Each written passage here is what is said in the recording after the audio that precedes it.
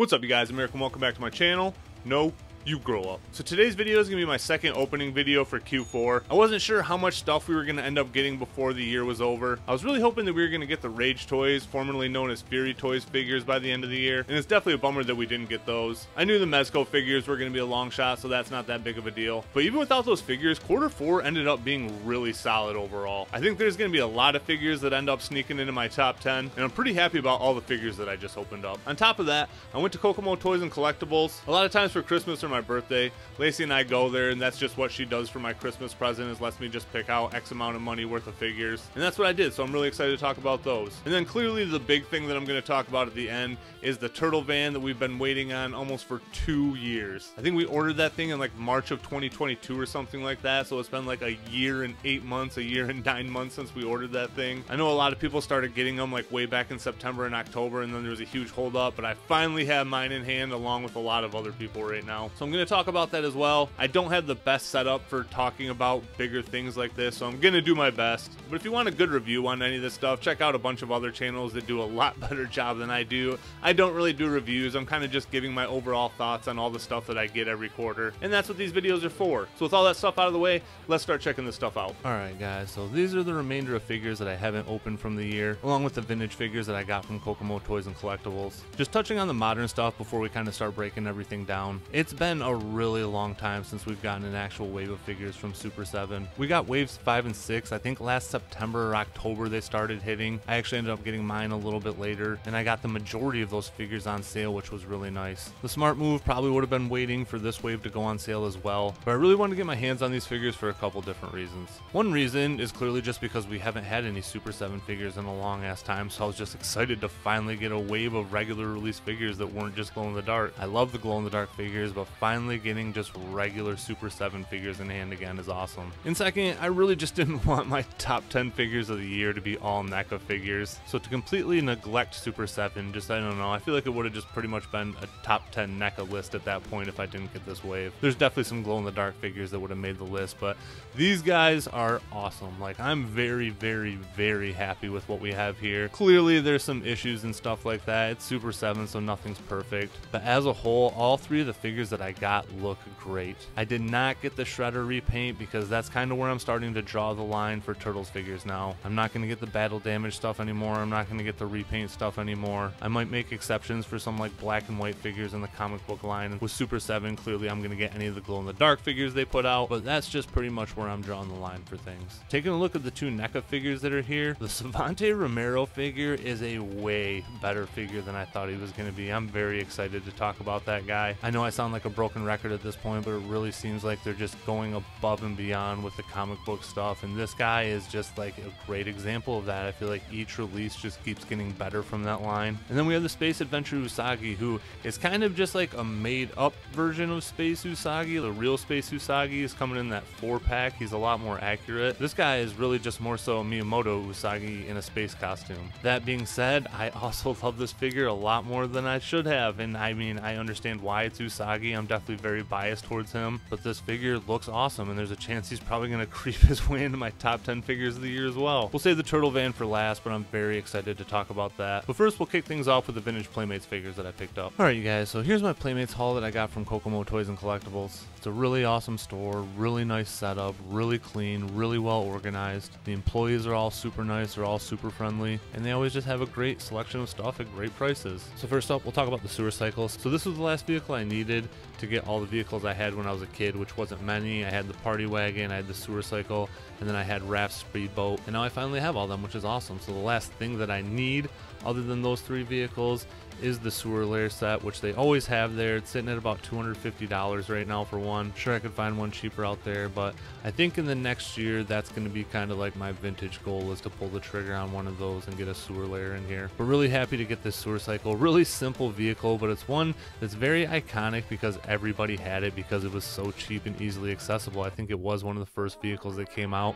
I don't think it was ever featured in an episode or anything like that, but it's one that a lot of people would recognize. I feel like if you showed this thing to anybody in our age bracket, they'd probably know what toy line it came from. And outside of Rubber Band for the ooze flinger, whatever that one thing is, the slingshot dealie. It's complete. It was only $10. Doesn't have the stickers for the headlights or anything, but that's really the only other things wrong with it. It's in pretty good condition, and just really happy to finally get one in my collection. So Head Dropping Raph is actually my first head dropping figure. I don't have any of them yet. I'm pretty sure he might have been one of two that I had as a kid. I know I had him, and I feel like I had Donnie as well, but I can't remember which ones I actually had. But it's cool to get another subline started. He's in really good condition. I got him for a really good price, and the best part of all, still works. So Cowboy Don is one that I'm really excited about. You know, he's one of those turtle variants where I feel like the older kids kind of thought this stuff was getting pretty stupid, but again, he's one that I remember playing with a lot of the babysitters. I think he's a really good design, especially for Playmates at the time. He does have a lot of good sculpting, and he's got good paint on him. He's the first one from the subline too. I can't remember if it's the Frontier Turtles or whatever it is, but I'd really like to get the Chief Leo figure. Him and Bandito Mikey are another two iconic ones that are considered, I guess, kind of socially unacceptable at this time. But again, they're two more figures that I remember from being a kid. So again, excited I could start another subline with this guy, and hopefully I can get the other three in my collection not too long as well. So the Super Shredder I was kind of bummed on. I did not realize it until I got him home and opened it that he's missing a shin guard. Usually all the figures they have that are inside their case are complete, so very rare that something like that would happen, but it's also my fault for not inspecting the bag as well. I don't know if I would have got him if I noticed it was gone. I might have got another figure, but he's one that I have been waiting to pick up for a while. I think he is just a really cool figure for Playmates back in the day. Like, he's just got a lot going on. His armor looks really cool. He's not actually one that I had as a kid, so it's exciting to pick him up. I still need Movie Star Marky and the Foot Soldier from that line. I have Toka and Razar, which I consider more mainline figures, but some people include them with the Movie Star figures. I think they might have had packaging both ways. I'm not 100% sure on that, but just cool to finally get a Super Shredder for the collection. So Scale Tail is probably the pickup that I'm the most excited about. He's actually only the second figure that I have from the 5th year of Turtles, so the 1992 Turtles. The only other one I have is Merdude. My first goal when I got back into collecting was to get the first 4 years of the mainline Turtles figures. So basically all the original release characters that came out in 88, 89, 90, and 91 were what I wanted to collect the most, and then I was just kind of picking off subline figures as I went. And now I'm going to slowly but surely start trying to build out that 5th year, that 1992, and I don't see these figures in store very often anymore, which is a bummer, but I'm going to start hitting Kokomo Toys and Collectibles up a few times a year now, so hopefully I do run across him. But I'd say he's one of the more unique characters. Like, clearly he doesn't have legs, he just has this like linked tail that has a bunch of different sections, and he still stands pretty well on his own. Like, he has these little supports here to support him to stand up, so he doesn't even need his tail to balance, and I think he is a pretty cool figure. He's definitely one that I'd like to see Super 7s take on if they ever do end up being able to do things like this again. Who knows what'll happen. Yeah, really excited to get this guy. He's not one that I even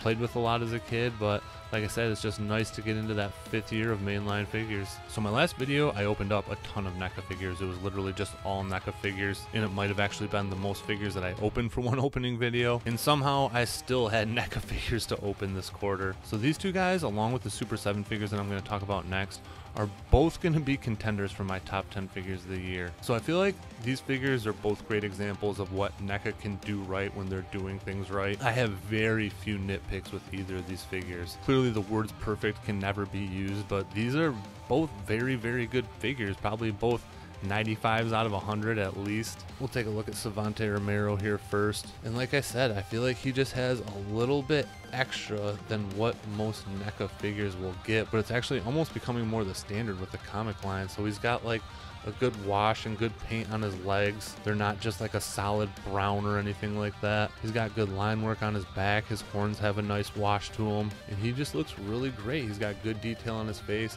His jaw is articulated, which I think is a nice touch. He comes with few accessories, but they're good accessories. He has like the monkey paw staff, and this like bubble effect can come on or off, which is really cool. And then he comes with this other power up that like slips over his hand, kind of like a, almost reminds me of like a Marvel Legends accessory, like flame effect. But again, a figure that I wasn't really like super excited to get until I got it, and then once I got it in hand, I'm like, damn, this is a really good figure. I'm pretty sure his only appearance is in issue 8 of the original TMNT run. Let me know if I'm wrong on that one. So not a figure that I really had like a lot of affinity to or anything, but I'm really glad they made him because he turned out really well, and he he is a really cool figure to have. He'll go really well with that Renette figure, and I doubt it very much, but who knows, maybe one day we'll even get that Cerebus figure to go with him. So looking at the Space Usagi figure, they just did a really good job, and just like the comic book figures, it seems like whenever they touch Usagi, they try to put a little bit extra effort into him as well. I'm hoping is to keep Stan Sakai on board, which would be awesome because the more Usagi stuff we can get, I've said it before, like I really hope we can get a little bit deeper into the line, like we can get like Jen or Yukichi or some other figures like that. That would be absolutely awesome. But believe it or not, I was almost gonna pass on this figure, and then I ended up seeing them when they were running that sale, so I didn't just get one Space Adventure Usagi. I did end up getting two. I'll just hang on to the other one in package. But this guy came out great. Like I said, I have no complaints about this guy. He looks awesome. His armor kind of gives me like a Mega Man vibe. I don't know if it's just the boots or what, but that's just kind of what I get when I look at him, and he just looks great. I guess anytime you give me the rabbit, I'm gonna be a sucker for it, and this is no exception here. Really cool figure. Not super into how they're gonna start like venturing out with the cartoon line. That definitely doesn't make me excited. I wish they were gonna stick to more traditional cartoon stuff, but this is a figure that I do like. It is one that I ended up getting. I don't know how much deeper I'll go on the other like what if stuff, but awesome figure, high recommend on this one. So for the first time in a long time, I finally get to talk about an actual wave of Super 7 figures. I have been very hard on this company over the last year. I can't think of anybody else that's had such a good thing going that's just kind of, I don't know, screwed it up as much as they have. These figures were pushed back and pushed back and pushed back and pushed back, and we actually got Wave 8 before we got Wave 7, which is just like a great example in a nutshell of how Super 7 operates. But I'm not here to be a drag right now. I'm here to talk about these figures, and yes, I'm gonna have some nitpicks, but overall this is a pretty damn good wave of Super 7 figures, and I'm really happy with these three figures. Like I said earlier, I did not go in on the Shredder repaint figure. I feel like waves 5 and 6 both had a lot of issue as far as QC goes, and this wave doesn't seem to have nearly as much of that. So taking a look at Space Cadet Raph here, this was one of my favorite Raph variants as a kid.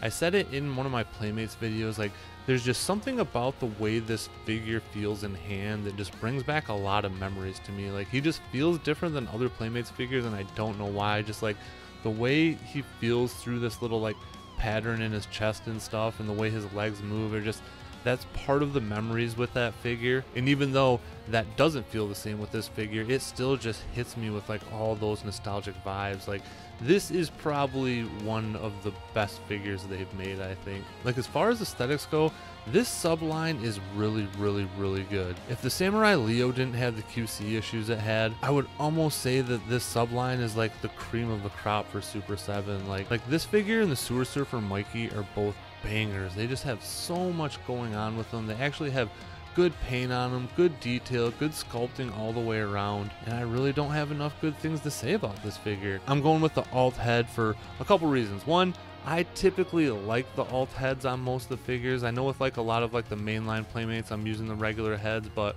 when it comes to like the sublines and like the alt figures and stuff like that, I've been going with the alt heads because they just look really cool. Like this is kind of like a little stormtroopery, and I don't know, I just really like the way this helmet looks. The other reason that I didn't go with like the regular head and the bubble helmet is because the goggles just don't fit over the eyes right. And yeah, you could do it without them, but it just bothers me that those goggles don't fit on the way they should. And if it did, it might be a situation where I'd change it in and out because I like both heads so much. But for now, I'm just gonna stick with this alt head sculpt, and I really do like it a lot. Genghis is our only mainline figure that we got from this wave, but he is one of the best mainline figures. Like I think he ranks right up there with Muckman and Slash, honestly, like on how good his sculpt is, how good his paint is. Like this guy is absolutely awesome. I think he's one of the best figures in the line right now. I would be shocked if this guy doesn't end up in my top 10 for the year. I don't have enough good things to say about him, really. The only real nitpick that I have with him is I feel like he's just a little bit big. Like I feel like when I think about the frogs,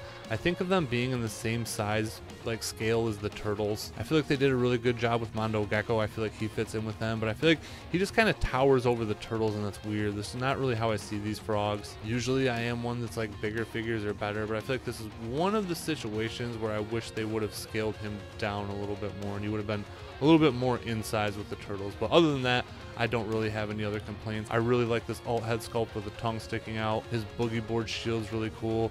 The tongue gun is a little bit ridiculous, like even for Playmate standards, this thing's pretty huge and takes up a lot of room to display, but still really cool. His sunglasses stay pretty snugly on his face. Like you can see, I'm shaking the figure. Those aren't sculpted on. They actually do come on and off. His necklace also is sculpted separately. It's not sculpted onto the figure, which I don't know why you'd ever want to take it off, but it's just neat that it can move around and stuff like that. So really awesome figure.